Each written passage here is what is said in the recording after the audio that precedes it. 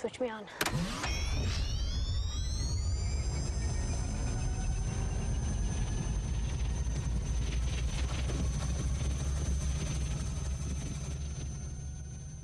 Hey everybody, welcome back to The Proton Pack Is Not a Toy. My name is Matt, and for the last couple of weeks I've been doing some modifications to my HasLab pack, and the front looks pretty good. I still have a few changes I want to make.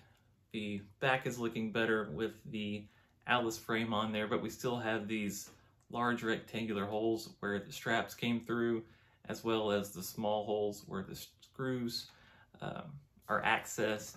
And I would like to have that covered up. I know some people have been using 3D prints to fill in the larger rectangular holes, but I still would like to have that smooth finish that looks like an aluminum motherboard is on there. But I don't want to cut an aluminum motherboard and figure out how to attach it on here.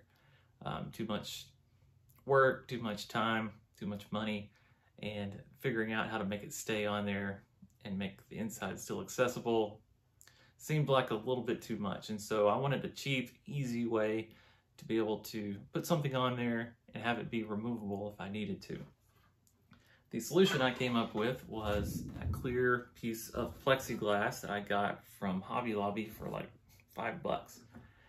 And this is 2 feet by 3 feet. And so what I'm gonna do is take off the Atlas frame and lay it flat, lay the pack flat on a table with this underneath it, trace around it, and then trim it, and then I can attach it to the back with some tape or something, and then mark my holes for where I need them for the Atlas frame, or maybe for the battery panel to access that. And then I'm not going to be able to paint it now. Eventually I'll paint it black, but with it being cold outside, it's not the best time to paint it. But eventually this will be black, and it will look, hopefully, like just having a plain motherboard on there and not having the holes that we see on there as it sits right now. So if you're interested, follow along and we'll see how it turns out in the end. So first things first, I have to remove my Atlas frame. All right, so with that off, I can get the frame out of the way. I decided this would just be easier just to remove the whole front of the pack. I needed to get inside there anyway, so this is a good opportunity to just have this part of it on there. So I have the back surface laying flat on the plexiglass. It has this film on it, which I'm going to leave. So that's going to be the surface that I actually mark on, and then I'll trace around it. If you want to take off the film, that's fine too. Probably going to paint over it anyway. That's the way I'm going to do it here. I'm going to just use a fine tip Sharpie and mark it, and then I'll go back and cut it, and then if I need to trim it a little bit, then I'll do it that way. So I'm lining up a couple of the straighter edges, like the side of the power cell and the bottom cosmetic plate down here. You might want to tape it down to whatever surface you're working on. Right now mine is not taped down, but if I feel it starting to slip too much, then I'll go back and do that. So here's where we mark it. So I'm going to go around it a couple of times just to give a good outline for when I cut it. I'm going to try to cut it as much as I can actually on the line or on the outside of the line. So if I do need to trim, I can work my way in. I don't want to cut too much on the inside and then have removed too much material because I can't put any back. This is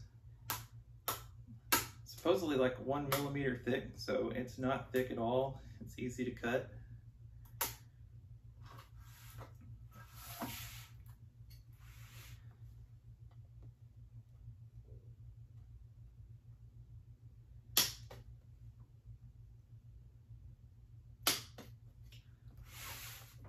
Cutting kind of these straight lines here on the edges first. All right, so I got the basic shape cut out. I did notice, this is the first time I've really worked with plexiglass, it does tend to fragment and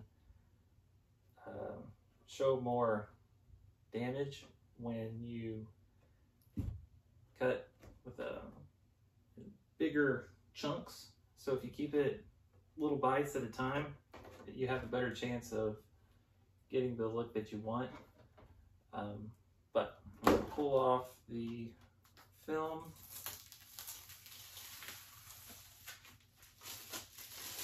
And I did have little chunks just going everywhere, so be aware of that.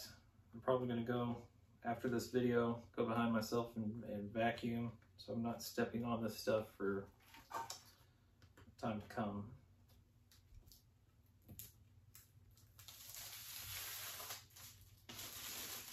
There. So, again, it's got some ugly ridges to it, but again, I'm going to probably sand the edges a little bit, and it'll be painted. And there's a little spot down here where a chunk came out that I didn't intend to, but it's an AsLab pack, so that's part of the aesthetic, right? If it looked too clean and too good, then it wouldn't look right. Let's see how we did.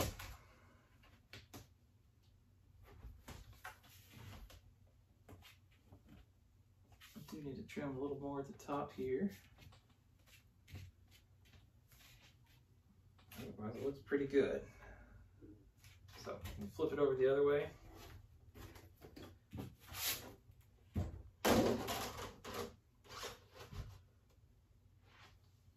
It does look a little big here on the top, so I do need to trim a little bit, but it's not too far off.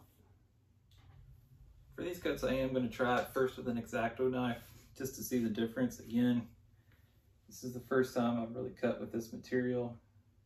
If I can prevent these close cuts from shattering, then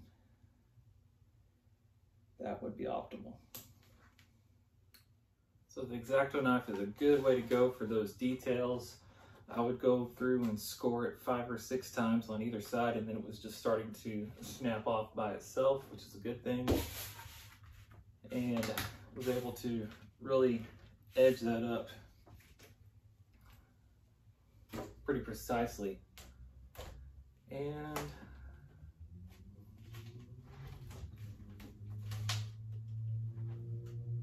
pretty happy with what I have there so far. I am still going to have to cut the holes for the screws where my Alice frame connects. But other than that, as far as the shape goes, aside from a little bit of sanding the edges, I think that's good. Here's a close-up of what I've been working with. So you can see kind of the artifacts of it wanting to splinter there along the edges. And it's a little bit smoother on these areas where I trimmed it with an X-Acto knife. You can see a couple of places where it did crack a little bit. And then just kind of these streaks are from where I sanded it. Still kind of ugly in this area down here, but I can still trim a little bit. This is the worst part where it kind of got jagged on me. So this is my first attempt. I'm not going to rule out going to get another one of these. That's the beauty of it being $5. You can go get another one and try it again. And if I do it again, I might just completely just go by and score it all with an X-Acto knife and try to cut it out that way instead of using the scissors to avoid some of these areas here. But again, it's going to be painted. How much of that will be covered when it's painted, I don't know, but I'm pretty happy with the size and shape of it right now. It might be just a little bit large in a few areas in comparison to the motherboard back there, but what I want to do now is go ahead and line it up with the motherboard and map out where my holes are going to be for my Alice frame. For this, I'm going to tape it down. I'm going to kind of get the edges I like dialed in. I did put a hat on to tame this hair.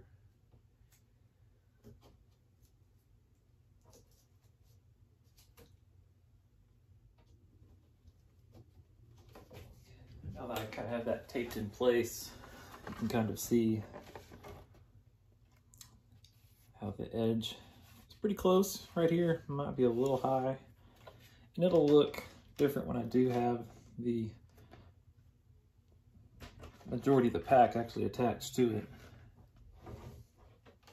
Again, I'm just going to be marking the holes.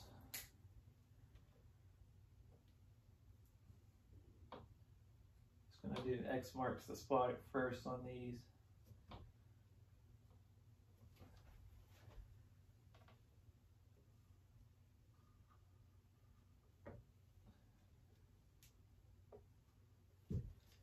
Try to fill in the hole.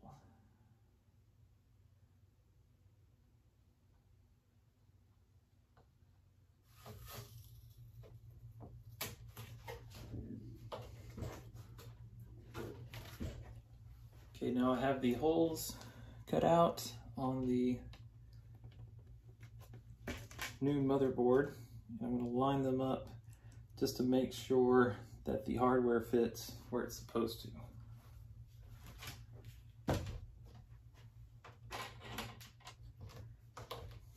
Alright, that's enough to get the idea that everything just about lines up well. My edges are pretty dang close.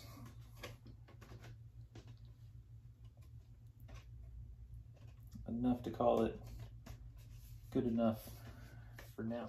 So obviously eventually I'll paint this and perhaps maybe find a way to cut a hole here so I don't have to take the pack off, the Alice frame off to access this area here.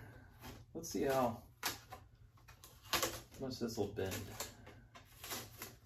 I mean, obviously the frame will be in the way, but yeah, I'm not going to have enough give to be able to get to those screws.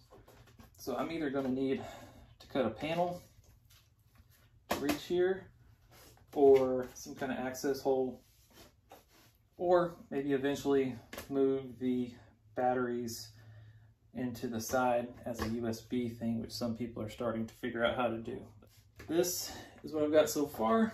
Now, you don't have to use plexiglass. You could use just some black cardstock, some cardboard, anything large enough where it's nice and flat, where you could paint it, or if it's black to start with, poster board. Just remember, however thick it is, you're going to have to account for that, for how deep your screws are going to go into your mounting points. If you're still using the Hasbro mounting points, then just know that whatever thickness this is, that's that much more that those aren't going to bite into those nuts inside the pack. So with mine go a little bit farther in because I bought them to be a little bit longer, but this isn't going to cause that much of a change to where I'm not going to have that much. But if you were to get like a poster board or something, or a foam board, then that would definitely cause that to have a little more thickness that you're going to have to account for. So I would love to go farther with this, but I'm just not in a situation now where I can really show you the finished product.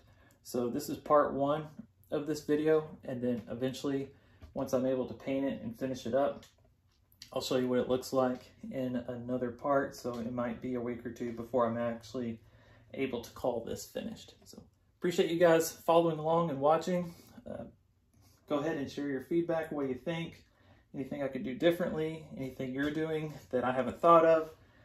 Put that in the comments. I do appreciate everybody watching, and I'll see you guys in the next one. Have a great day.